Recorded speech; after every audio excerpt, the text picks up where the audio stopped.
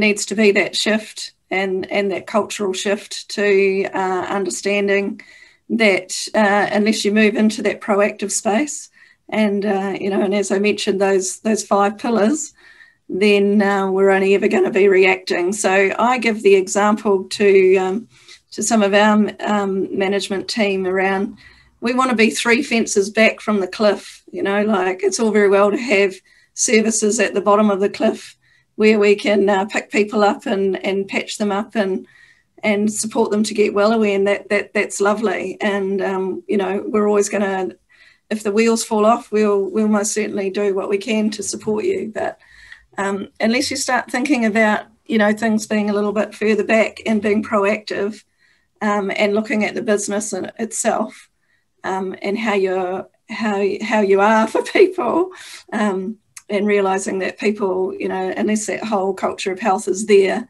then you'll always be picking up the pieces, if you like, and that will always be a problem for your business. So I think there's a long way to go. So if we use your analogy, then you've got the ambulance at the bottom of the cliff, you've got the fence on the cliff edge, you've got the next fence and the next fence.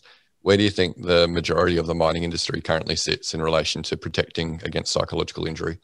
Might be a weak fence at the top of the cliff.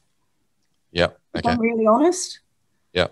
Hey, I'd like to fluff it up a bit and say, look, our industry is really doing well, and don't get me wrong, there are some businesses that are doing exceptionally well, and there's a lot going on in some of those bigger businesses, but some of the smaller businesses, they need some help, and these sort of things that you guys are doing is really going to help with that.